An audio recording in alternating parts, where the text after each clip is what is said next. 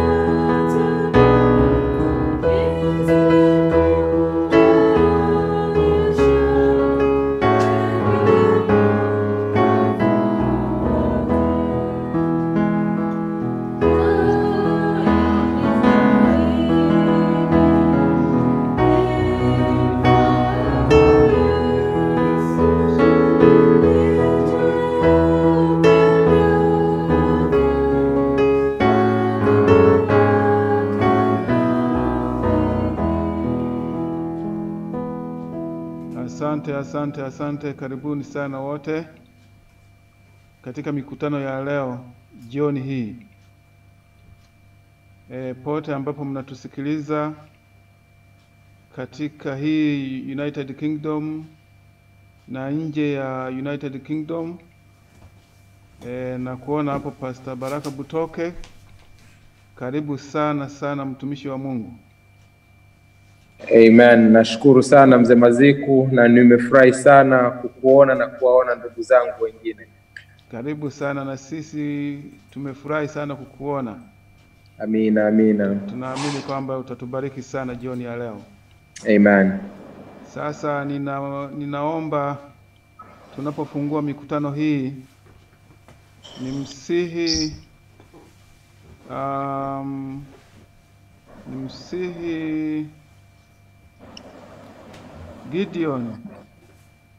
Gideon Mavanza utuletee ombi. Gideon, can you hear me? Yeah, I can hear you. Give us a word of prayer. Okay. Please. Okay, let's pray. Father in heaven, we thank you for being with us throughout the day. We thank you that you've allowed us to be here at this time. We ask that now as we get ready to open our Sabbath program, that you can bless what we're going to learn from your program, and that you can help that your word can come to us. In Jesus' name we pray, amen. Amen.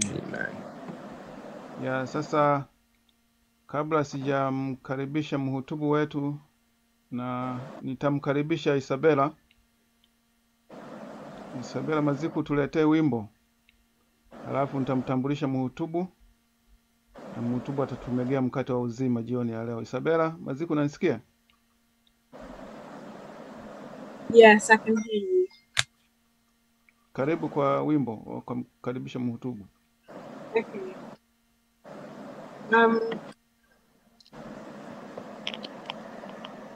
So I'm just going to let it up. I'll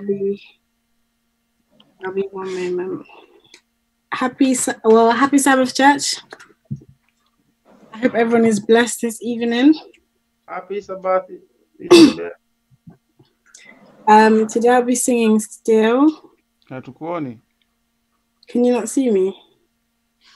I think my camera's not working. It's fine. Sorry. Okay.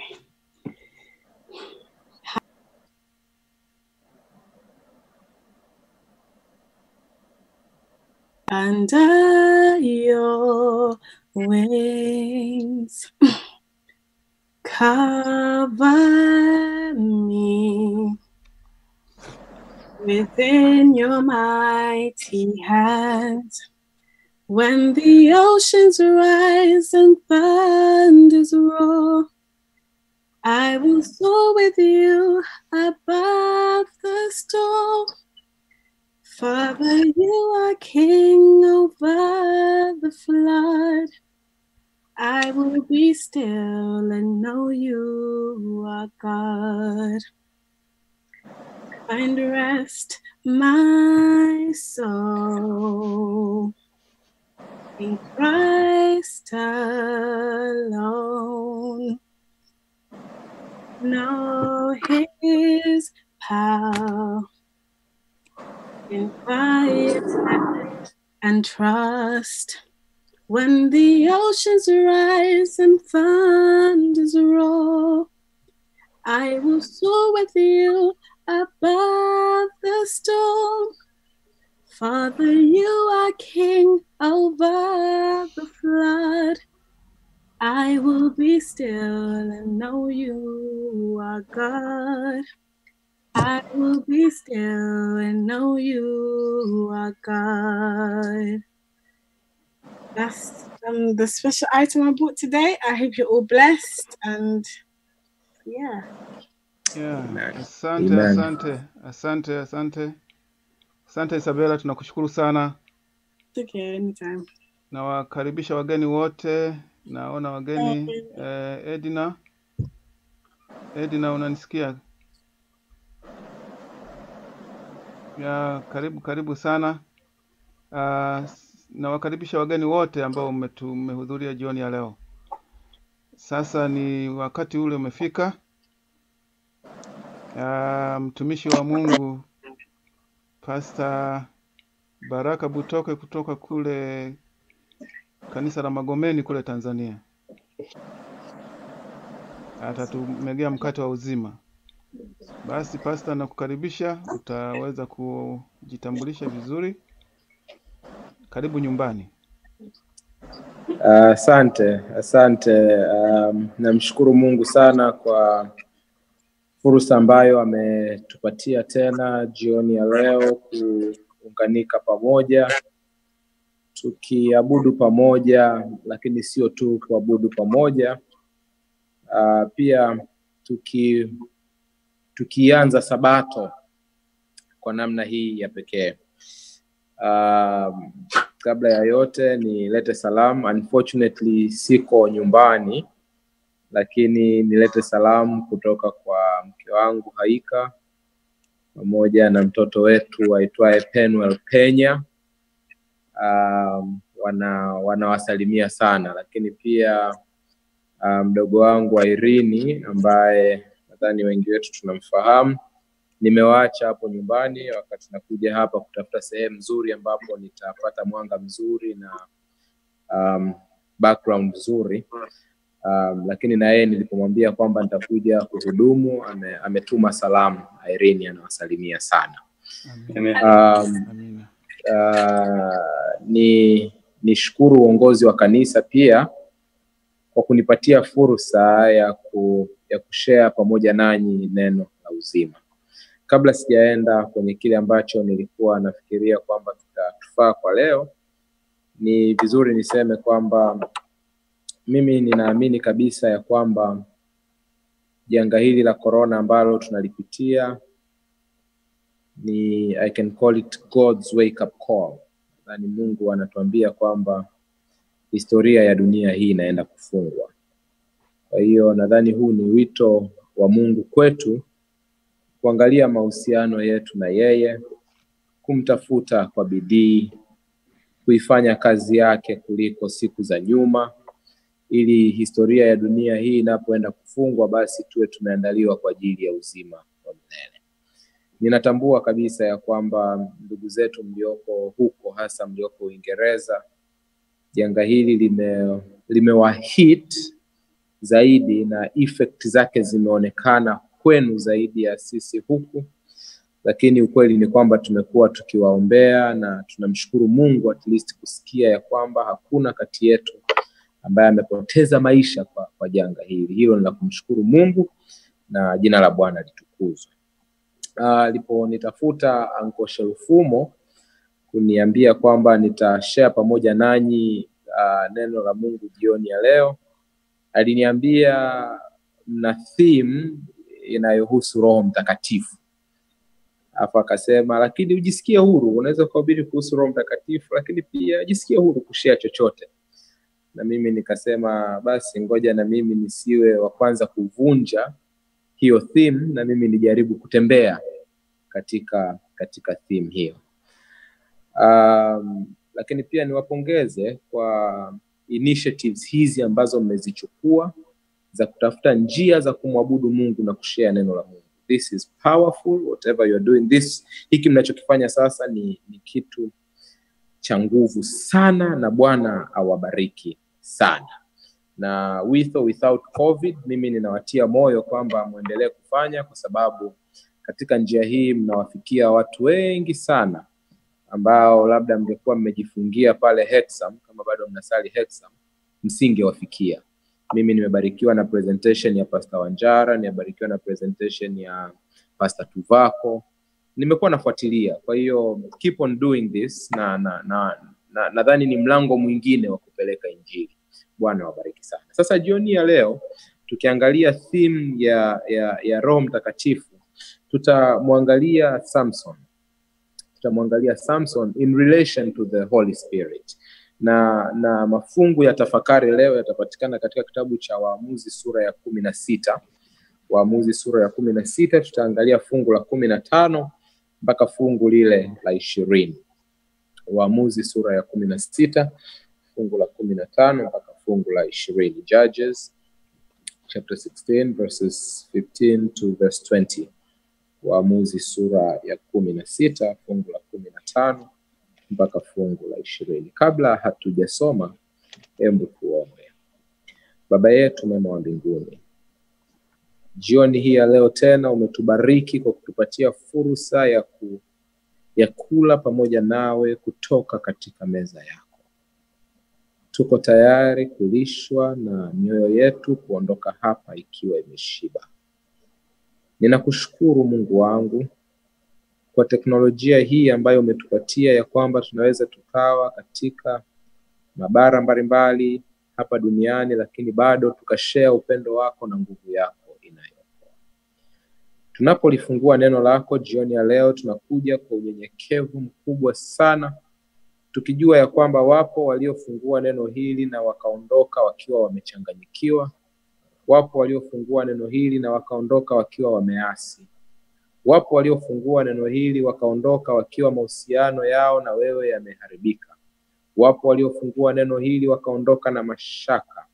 Wapo waliofungua neno hili wakaondoka na mabishano na debates zisizo na mwisho. Sisi tunapolifungua leo, tunatambua ya kwamba pasipo uongozi wa Roho Mtakatifu hatutaweza kuelewa mapenzi yako. Kwa hiyo tunaomba Roho wako ambaye hana mipaka ya nchi atue katika moyo wa kila mmoja wetu jioni ya leo, ili tuyajue mapenzi yako, ni katika jina la Kristo Yesu. Amen. Amen. Waamuzi sura ya 16 fungu la 15 mpaka la 20, Biblia inasema, mwanamke akamwambia, wawezaje kusema nakupenda na moyo wako haupo pamoja nami? Umenidhihaki mara hizi 3, wala kuniambia asili ya nguvu zako nyingi. Ikawa kwa vile alivyomsumbua kwa maneno yake kila siku na kumuudhi, roho yake ikadhikika hata kufa. Ndipo alipomwambia yote yaliyokuwa moyoni mwake. Akamwambia, wembe haujawahi pita juu ya kichwa changu kamwe, maana mimi nimekuwa mnadhiri wa Mungu tangu tumboni mwa mama yangu. Nikinyolewa ndipo nguvu zangu zitanitoka, nami nitakuwa dhaifu, nitakuwa kama wanadamu wenzangu.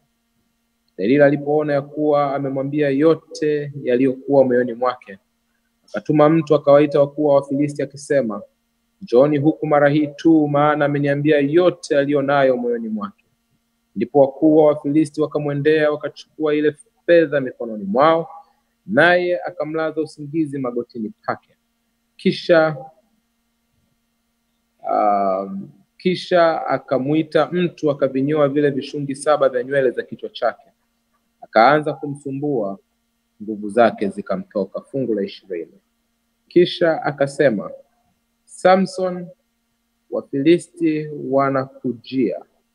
Akaamka katika usingizi wake, akasema, nitakwenda nje kama siku nyingine na kujinyosha, lakini hakujua ya kuwa Bwana amemwacha. Sentensi hiyo ya mwisho ni ngumu na ni sentensi inayosikitisha ya fungu la 20. Hakujua ya kwamba Bwana amemwacha. Samsoni hakuwa mwanadamu wa kawaida. Kuanzia habari za kuzaliwa kwake hazikuja kwa namna ya kawaida, maana malaika alitumwa kutoka mbinguni kumwambia mama yake ya kwamba umebeba mtoto ambaye ni mnadhiri wa Bwana ndani ya tumbo. Mpo wanawake wengi humu ndani ambao mmebarikiwa kupata watoto, lakini sidhani kwamba kati yenu kuna anayeweza kuclaim ya kwamba alipobeba ujauzito malaika alimtokea na kumwambia ya kwamba sasa umebeba kiumbe ndani ya tumbo lako. The natural thing, tunaenda tunapima, then unajua ya kwamba ni mjamzito. Lakini mama yake Samson aniambiwa na malaika ya kwamba umebeba mnadhiri wa Mungu katika tumbo lako. Kwa hiyo kuanzia conception ya mimba ya Samson haikuwa katika hali ya kawaida, na Mungu aliweka mapenzi yake wazi kabla hata Samson ya kuzaliwa kwa kumwambia mama yake ya kwamba huyu mtoto unayembeba sio tu atakuwa mnadhiri wa Bwana, lakini atakuwa mkombozi wa taifa la Israeli. Kwa hiyo kabla ya Samson kuzaliwa, mission ya maisha yake inawekwa wazi ya kwamba huyu hatakuwa tu mnadhiri, lakini atakuwa mkombozi wa taifa la Israeli. Lakini tunapoongelea mnadhiri wa Bwana, maana yake nini? Mnadhiri wa Bwana alikuwa ana vigezo gani ili aitwe mnadhiri wa Bwana? Ni nini ambavyo mtu alipaswa kuwa, ni namna gani alivyopaswa kuishi ili aishi maisha ya kinadhiri? Wito wa unadhiri una maana gani? Je, mnadhiri wa Bwana anaishi na kuoperate katika maisha ya kawaida kama watu wengine, au wito wa kuwa mnadhiri, kiapo cha unadhiri kilikuwa na uzito gani unaobadilisha maisha? Ili tuelewe mnadhiri wa Bwana alikuwa ni mtu wa namna gani na alipaswa kuishi maisha ya namna gani, itatubidi twende kwenye kitabu cha Hesabu. Sura ya 6. Tutasoma fungu la 1 mpaka fungu la 7. Hii itatuambia wito wa Samson maana yake nini. Tunaposema Samson alikuwa mnadhiri wa Mungu, what do we really mean by that? Hesabu sura ya 6 inatuambia mnadhiri ni mtu wa namna gani. Hesabu sura ya 6 ninaanza kusoma fungu la 1. Kisha Bwana akanena na Musa na kumwambia, nena na watu wa Israeli waambie, mtu mume au mtu mke atakapoweka nadhiri kubwa, nadhiri ya mnadhiri, ili ajiweke wakfu kwa Bwana, atajitenga na divai na vileo, hata kunywa siki ya divai wala siki ya kileo, wala asinywe maji yoyote ya zabibu, wala asile zabibu mbichi wala zilizokauka. Siku zote za kujitenga kwake asile kitu chochote kilichoandaliwa kwa mzabibu, tangu kokwa hata maganda. Siku zote za nadhiri yake ya kujitenga, wembe usimfikirie kichwani mwake. Hata hizo siku zitakapotimia ambazo alijiweka wakfu kwa Bwana, atakuwa mtakatifu. Ataziacha nywele za kichwani mwake zikue ziwe ndefu. Siku hizo zote ambazo alijiweka awe wa Bwana, asikaribie maiti. Hatajitia unajisi kwa ajili ya baba yake, wala kwa ajili ya mamaye, wala kwa nduguye mume, wala kwa umbu lake wakifa wao, kwa sababu ya huku kujiweka kwa Mungu ni juu ya kichwa chake. Kwa hiyo Hesabu anatuambia ili mtu awe mnadhiri mzuri wa Bwana, alipaswa kufanya vitu vitatu vikuu katika maisha yake. Jambo la kwanza, mtu huyu alipaswa kugombana na zabibu. Alipaswa kugombana na zabibu za kila namna. Alipaswa kugombana na zabibu zilizokauka, alipaswa kugombana na zabibu mbichi. Alipaswa agombane na maganda ya zabibu, alipaswa agombane na mabaki ya zabibu. Yaani hakupaswa hata kugusa mzabibu kwa namna yoyote. Na of course hii inafanya reference ya kwamba zabibu ikiferment na kuwa kileo, kwa hiyo hakupaswa kuwa mtu wa kileo kwa namna yoyote ile. Kwa hiyo zabibu zilipaswa kukaa mbali na mnadhiri wa Bwana. Lakini kitu cha pili, mnadhiri wa Bwana hakupaswa kunyoa nywele za kichwa chake. Kwa muda wote wa agano hili la kuwa mnadhiri wa Bwana, nywele za kichwa chake hazikupaswa kunyolewa. Hii ndiyo maisha au lifestyle ya mnadhiri wa Bwana. Kitu cha tatu, mnadhiri wa Bwana hakupaswa kwenda kwenye misiba. Na in fact fungu la 7 la Hesabu sura ya 6 inatuambia hata wakifa ndugu zake, baba yake, mama yake, dada yake, kaka yake, hakupaswa kujitia unajisi kwa kuwa kwenye misiba au kwa kugusana na maiti. Na hivi vitu vitatu mnadhiri wa Bwana anapovifanya, anakuwa ameishi to the maximum maisha yake ya unadhiri. Sasa tumtazame huyu Samson ambaye ni mnadhiri wa Bwana. Kuhusu zabibu, kigezo cha kwanza. Kuhusu zabibu, Samson alikuwa na shida kubwa sana na zabibu. Kwanza, mara kadhaa katika Biblia tumemsoma Samson akiwa amelewa divai ya zabibu. Mnadhiri hakupaswa kugusana na zabibu. Lakini pia kama utakuwa unakumbuka vizuri, kuna kipindi Samson aliwahi kuua simba mahali fulani. Kama unakumbuka, yule simba ambaye Samson alimuua, ukisoma vizuri Biblia yako itakwambia alimuua kwenye shamba la mizabibu. Samson, mnadhiri wa Bwana, ambaye hupaswi hata kugusana na majani ya zabibu, unafanya nini kwenye shamba la mizabibu? Samson alikuwa na udhaifu kwenye zabibu. Utakumbuka alikutana na mrembo mmoja kwenye bonde la Sorek.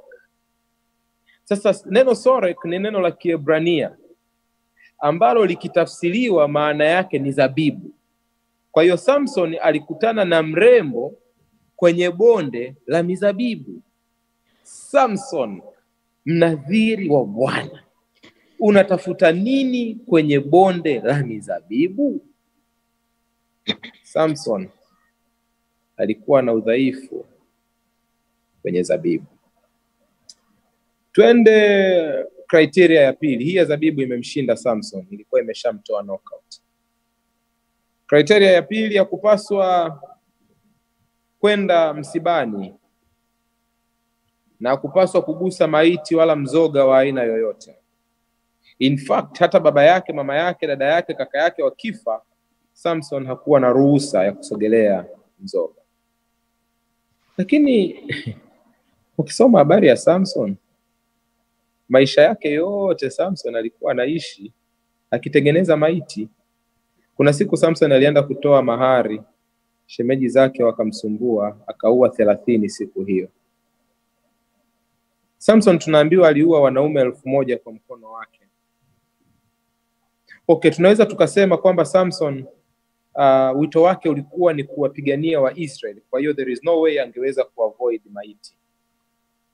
Sawa, lakini wale wanaume 1000 aliwaua kwa taya ya punda. Kwanza, punda ni mnyama asiye safi, yani haliki. Lakini anatumia mzoga wa mnyama najisi kuua Samson, ambaye hata huruhusiwi kwenda kwenye msiba wa wazazi wako. Kwa nini unatumia taya ya punda? Kwa nini unatumia mzoga wa mnyama kufanya kazi zako? Okay, tuseme taya ya punda ilikuwa ni silaha ambayo Samson ilikuwa ni lazima aitumie. Okay, that's well and good. Lakini mnakumbuka yule simba aliyemuua kwenye shamba la mizabibu, baada ya kumuua aliendelea na safari yake. Akiwa anarudi, akaingia tena kwenye shamba la mizabibu, akamkuta yule simba, na Biblia inasema katikati ya mzoga wa yule simba sega la asali lilikuwa limejitengeneza. Samsoni akafanya nini? Akachota ile asali mikononi mwake, akaenda akila asali kutoka katika mzoga wa simba. Samson, mnadhiri wa Bwana, ambaye hutakiwi kusogelea maiti wala mizoga, kwa nini unakunywa asali kutoka katika mzoga wa simba? Samson, unadhiri ulikuwa mgumu kwake, maana zabibu ilikuwa ni udhaifu wake, mizoga ilikuwa pia ni sehemu ya maisha yake. Kwa hiyo by the time tunakutana na Samson kwenye Waamuzi sura ya 16, amebakisha nadhiri moja tu ndiyo inayoonekana kwake. Ni nadhiri ya nywele kuwa ndefu kichwani mwake na kutonyolewa. Sasa Samson tungemleta leo, ingekuwa ni aina ya Mkristo ambaye kwa nje anaonekana kuwa safi, lakini kwa ndani ameoza. Samson ufichoni anakula asali kutoka katika mzoga wa simba, mnadhiri wa Mungu asiyetakiwa kusogelea mzoga. Samson ufichoni analewa na kunywa mizabibu na anashinda kwenye mabonde na mashamba ya zabibu. Lakini ukikutana naye kanisani siku ya Jumamosi, amevaa suti yake na tai, ili mradi nywele ndefu zinaonekana kichwani mwake, unamtazama unasema hakika huyu ni mnadhiri wa Bwana. Tunaweza tukamtazama Samson na tukamuona alifeli sana, lakini ukweli ni kwamba wengi wetu hatuna tofauti na Samson. Ndani ya mioyo yetu tumeoza, ni waongo, wanafiki, tuna chuki. Ndani ya mioyo yetu tumeshikilia magomvi na tumeshindwa kusamehe. Ndani ya mioyo yetu hatuwajali wengine na hatuthamini wengine. Ndani ya mioyo yetu ni wabinafsi. Wengine wetu ni wezi wa zaka na sadaka, wezi kwa waajiri wetu, tuna claim masaa ambayo hatujayafanyia kazi, wezi kwa kulala kwenye shift za usiku tukitakiwa kukesha, lakini tukikutana pale Hexam siku ya Sabato tumevaa magauni yetu marefu tumevaa suti zetu na tai zetu, tumeshika Biblia zetu kubwa na tunajadili lesoni, tunaonekana kabisa ni wasafiri wa kwenda mbinguni, ili hali wiki nzima tumekuwa tukivunja maagano yetu ya Ukristo. Tatizo la Samson ni tatizo la wengi wetu.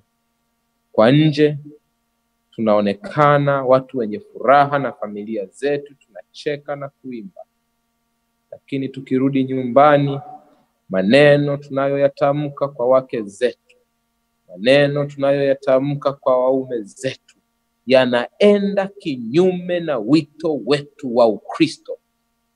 Samson, unadhiri ulikuwa mgumu, kama ambavyo Wakristo wengi viwango vya maisha ya Ukristo vilivyo vigumu kwetu.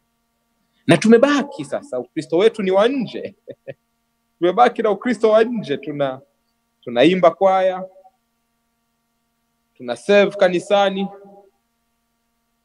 tunajadili lesoni, lakini tukimaliza shughuli za Sabato tunaishi katika maisha ambayo haya reflect wito wa Ukristo wetu. Maisha ya Samson ni maisha ya wengi wetu. Tunaishi tukivunja maagano ya wito wetu wa kumjua Mungu, lakini alimradi kwa nje tunaonekana tuko safi, kama ambavyo Samson kwa nje alikuwa anaonekana na nywele ndefu kichwani. Unasema hakika huyu ni mnadhiri wa Bwana, lakini moyo wake ulikuwa mbali sana na Mungu wetu.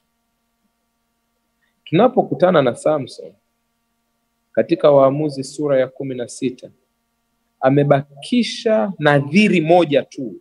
Ya zabibu imemshinda, ya mizoga imemshinda, amebakisha nadhiri moja tu ya nywele kichwani mwake. Na jioni ile anapolala kwenye magoti ya Delila, na Delila anaponyoa kishungi kimoja baada ya kingine, anaponyoa kishungi kimoja baada ya kingine cha nywele zake, nywele zinapokatwa na kuisha, neno linasema Samson hakujua ya kwamba Bwana amemwacha. Na jioni ya leo tunapotafakari na tunapofungua Sabato, naomba ujiulize, hivi je, Bwana bado anaongoza maisha yako? Hivi je, huyu Roho wa Mungu bado ana makao katika moyo wako? Tunapofungua Sabato ya leo hii, ninaomba tu ujiulize, hivi Roho wa Mungu bado anakaa nami, bado ananiongoza, bado anaongea nami, bado ananiconvict? Au na wewe au na mimi tumekuwa kama Samson, Bwana ametuacha siku nyingi na wala hatujui? Shida ya pili ya Samson, shida ya kwanza ya Samson ilikuwa ni kuishi maisha ya pretense, maisha ya kuonekana kwa nje wakati kwa ndani hayuko vizuri.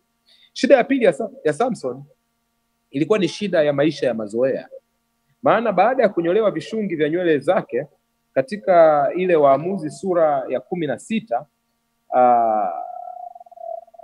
fungu la 19, neno linasema naye akamlaza usingizi magotini pake, kisha akamuita mtu akavinyoa vishungi 7 vya nywele za kichwa chake, akaanza kumsumbua, nguvu zake zikamtoka.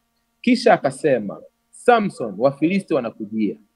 Akaamka katika usingizi wake, akasema, nitakwenda nje kama siku nyingine. This is the second problem with Samson. Tatizo la pili la Samson, anaishi maisha ya mazoea. Amenyolewa vishungi vya nywele, lakini anapoamshwa na kuambiwa Wafilisti wanakujia, anasema nitakwenda nje kama siku nyingine. Na asijue that particular day sio kama siku nyingine, kwa sababu ile siku Bwana alikuwa amemwacha. Tatizo la Samson ni tatizo letu wengi leo. Tunaishi maisha ya mazoea. Tunaishi Ukristo wa mazoea. Takwenda nje kama siku nyingine. Nitafungua Biblia niisome kama siku nyingine. Nitasoma lesoni ya robo hii kama nilivyosoma lesoni ya robo iliyopita. Nitaikusanya familia yangu tufanye maombi pamoja kama ambavyo tumekuwa tukifanya miaka yote. Makanisa yatakapofunguliwa Jumamosi, nitakwenda kanisani kama ambavyo nimefanya miaka yangu yote. Na asijue ya kwamba Bwana amemwacha. This is the thing. Unaweza ukaendelea na momentum na rhythm ya maisha yako kwa mazoea, na ukawa unafanya vitu sahihi pasipo kupata matokeo sahihi. Samson anasema nitakwenda kama siku nyingine nipambane nao. Siku nyingine alipoenda, kwa sababu Roho wa Mungu alikuwa pamoja naye, alikuwa anapata ushindi, hajui ya kwamba sasa amekwisha achwa. Na lazima ni kuchallenge jioni ya leo tunapofungua Sabato, na utanisamehe kwa sababu hubiri la leo limejaa challenges nyingi. Lazima ni kuchallenge kwa kuuliza, sawa unaomba, lakini je, hayo maombi yanabadilisha maisha yako? Au unaomba tu kama mazoea, hujazoea kulala bila kuomba? Unaimba kwaya na nyimbo nyingi umezikariri, sawa. Lakini je, hizo nyimbo zinabadilisha maisha yako? Zinakupeleka katika toba ya kweli? Au unaimba tu kama miaka mingine ambavyo umekuwa ukiimba kwa mazoea? Sawa, unawahi shule ya Sabato, lakini je, kuwahi kwako kanisani kunafanya tofauti katika maisha yako ya kiroho? Au unawahi tu kama miaka mingine ambavyo umekuwa ukiwahi? There is a danger of doing a right thing but harvesting very little. Why? Kwa sababu wengi tunaishi maisha ya mazoea. Ilikuwa ni tatizo la Samson. Na namuomba Mungu sana aniondoe kwenye rhythm ya maisha ya mazoea, anipeleke katika muunganiko sahihi na yeye, kiasi kwamba yote yanayotokea katika maisha yangu yawe ni matokeo ya uongozi wa Roho Mtakatifu. Hakujua ya kwamba huyu Roho wa Mungu amekwisha muacha. Wazo la Samson ni kutokujua ya kwamba Bwana amemwacha linazalisha wazo ya kwamba inawezekana Samson hakujua siku ambazo Bwana alikuwa pamoja naye. Alikuwa ameishi maisha ya kimazoea sana, kiasi kwamba rhythm ya maisha yake haikuwa na tofauti katika vitu anavyoongozwa na Roho wa Mungu na vitu anavyovifanya mwenyewe. Wazo la Samson kutokujua ya kwamba Bwana amemwacha, it is clear, na linaleta kabisa uwazi ya kwamba Samson hakujua siku ambazo Mungu alikuwa pamoja naye. Hakujua siku ambazo Roho wa Mungu alikuwa anamuongoza, siku ambazo Roho wa Mungu alikuwa akitembea naye. Hakujua, he didn't see the difference. Ndio maana hata Roho wa Mungu anapoondoka katika maisha yake, kwake hana tofauti, maana maisha ya mazoea yamekolea. Na hakujua ya kwamba Bwana amemwacha. Well, muda umeisha.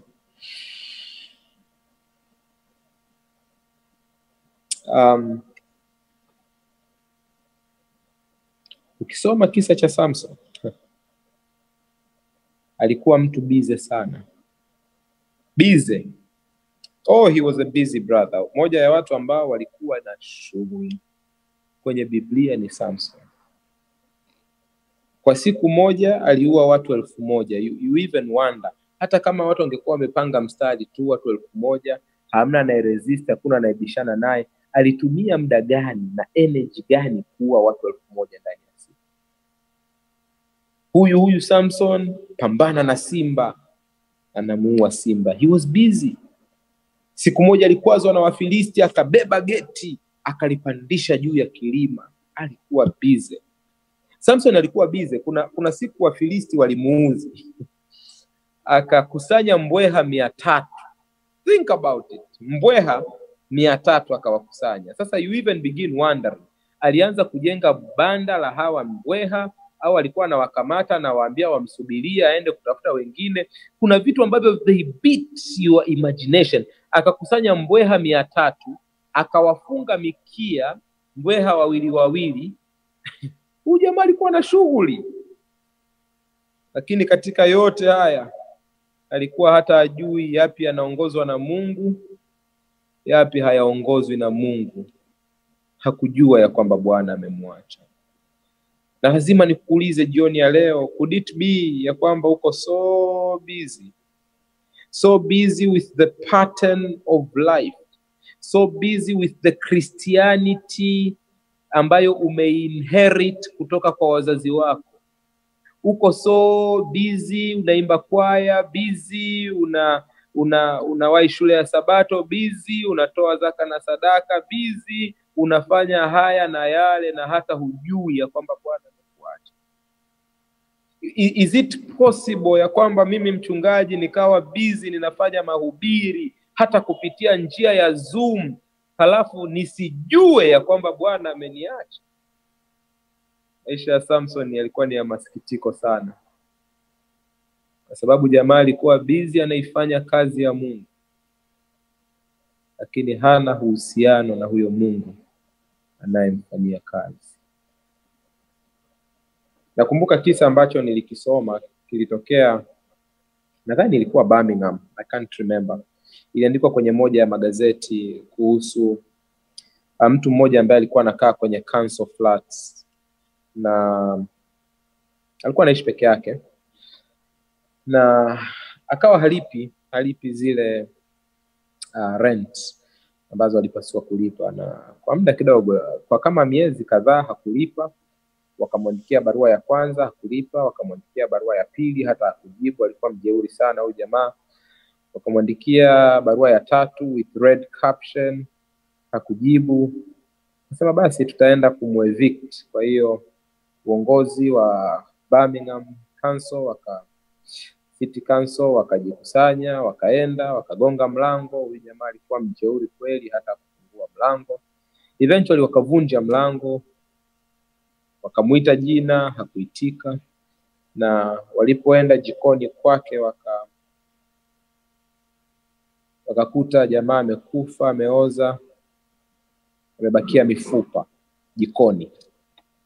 Na walipopima mwili wake, I think it was a postmortem or something, walipopima wakasema inawezekana amekufa miezi 3 imepita, na hakuna aliyejua. Na kumbuka, this is a council flat, wanakaa watu wengi, wanawake, wanaume, watoto. Walipojaribu kuuliza majirani, mlikuwa mnamfahamu huyu jirani wa hapa? Yeah, he was a very kind man. Yeah, he always smiled, he always greeted us. He was a good guy, he was a good neighbor. Would you call him your friend? Yes, he was very friendly. He's our friend. Hawa wanaoclaim kwamba alikuwa rafiki yao, huyu rafiki yao wanayemuita rafiki amekufa kwa miezi 3, na hakuna hata aliyefikiria kwamba huyu rafiki yangu yuko wapi. Mbona haonekani? News ilipo break kwamba amefariki, watu wakalia, wakasikitika. He was a good guy, yeah, he was a stand up guy, yeah.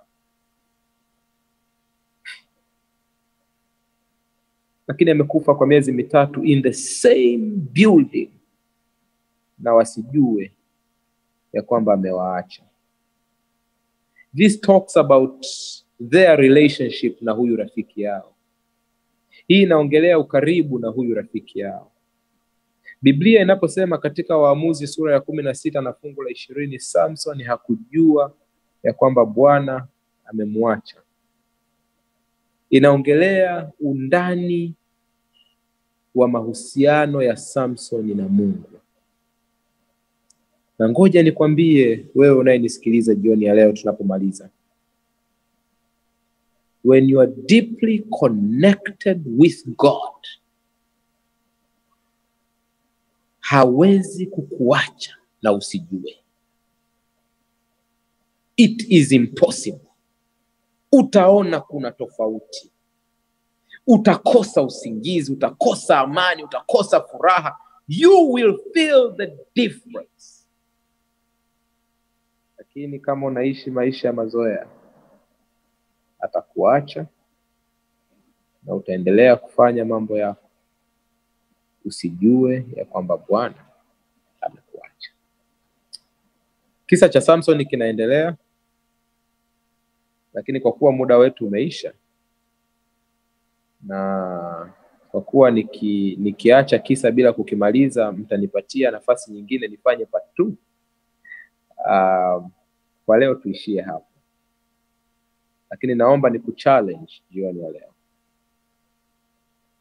Katika maisha yako ya Ukristo, je, kinacho reflect nje watu wanachokiona ndicho kilichoko ndani ya moyo wako? If not, rekebisha mahusiano yako na Mungu. Katika maisha yako ya Ukristo, je, unayafanya kwa kuwa unaongozwa na Roho wa Mungu anayekaa ndani yako, au unayafanya kama mazoea ya kila siku?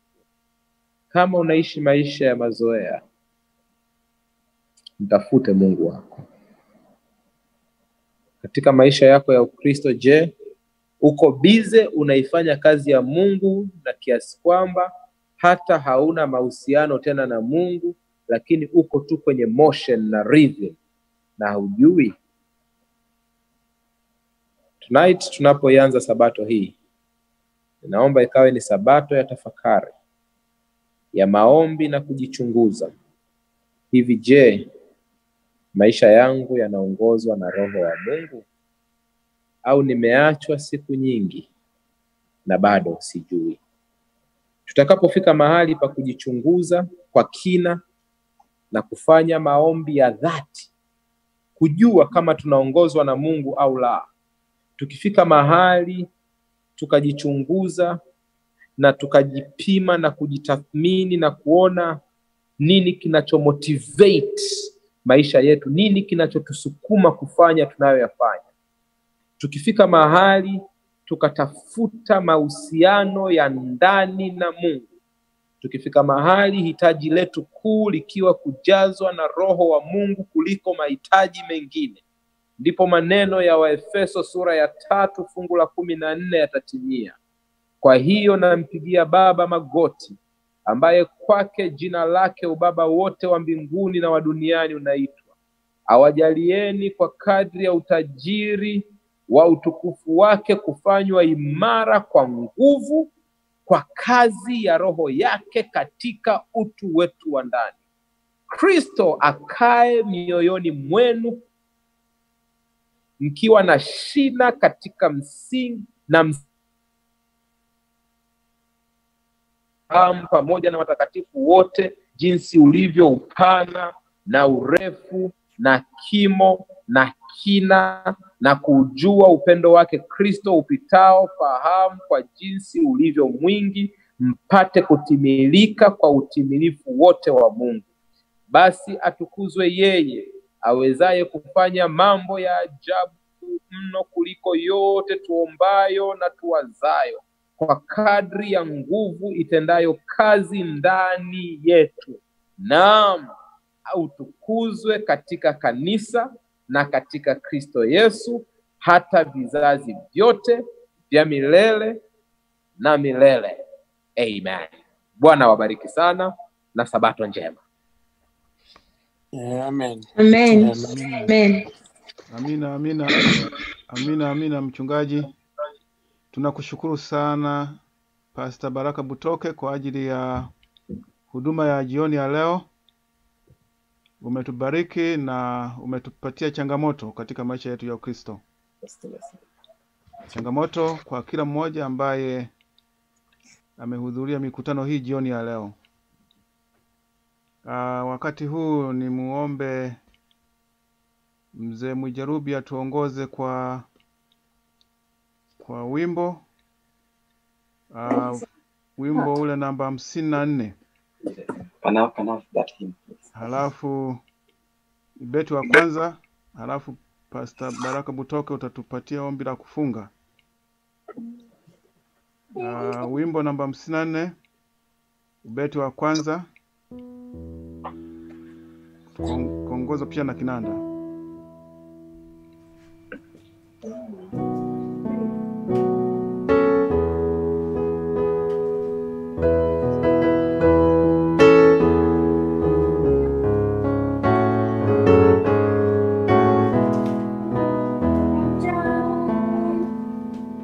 Nataka nimjue Yesu anizidi nijue pendo lake wake mimi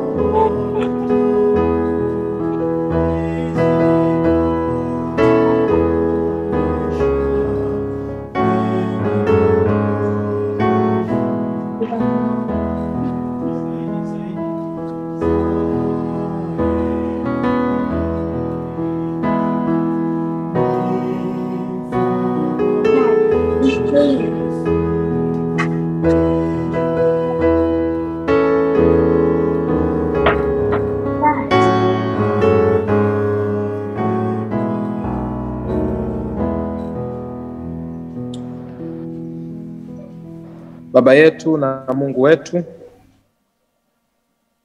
tunakushukuru kwa sabato hii ya leo. Ni nzuri. Ni nzuri sana, na tunakushukuru kwa pumziko la sabato ya leo. Neno lako jioni ya leo limetupatia changamoto kuondoka katika maisha ya mazoea. Limetupatia changamoto kutoka kuishi maisha ya unafiki kwa kuonyesha nje tofauti na tulivyo ndani. Limetupatia changamoto ya kujitathmini na kujiuliza, hivi bado tunaongozwa na Roho wako au tuko bize tu tukifanya mambo yetu? Mimi nakuomba Bwana kwamba umwage Roho wako juu ya maisha yetu leo upya, ili hata kama yupo mmoja wetu jioni ya leo ambaye kwa sababu moja au nyingine Roho wako amemwacha, akaanze mahusiano mapya na wewe Mungu. Tuongoze katika kweli yote, tuongoze katika haki yote. Tunaishi katika kipindi kigumu chenye changamoto ya janga la corona. Na ni katika nyakati kama hizi tunakukimbilia wewe Bwana, ili sisi tusiaibike milele. Wewe uliye ngao yetu na makao yetu ya miaka na miaka, tunakutumainia wewe. Simama pamoja nasi ukitulinda sisi na familia zetu. Usitunyime mkate wa asubuhi wala maji ya jioni. Simama pamoja nasi ukitusaidia kukutafuta kwa bidii katikati ya changamoto hii. Simama pamoja nasi ukinyoosha mapito yetu. Tupo wengine wetu ambao tuna shida mbalimbali za kiuchumi. Tupo kwenye shida za mahusiano. Tupo wenye shida za elimu. Tupo Mwenyezi Mungu wenye shida na mambo ya ukaaji. Tupo wenye shida mbalimbali, wewe watujua. Kutana nasi katika mahitaji yetu. Ndivyo tuombavyo jioni ya leo. Ni katika Kristo Yesu aliye Bwana na Mwokozi wa maisha yetu. Amen. Amen. Amen. Asante sana.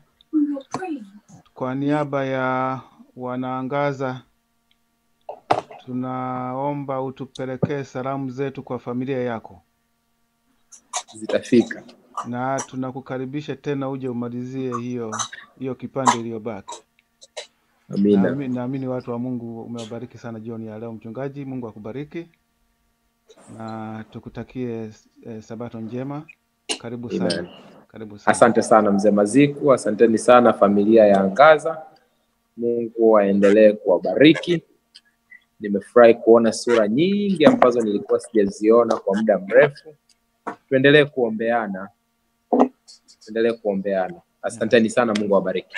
Asante sana, asante. Basi kama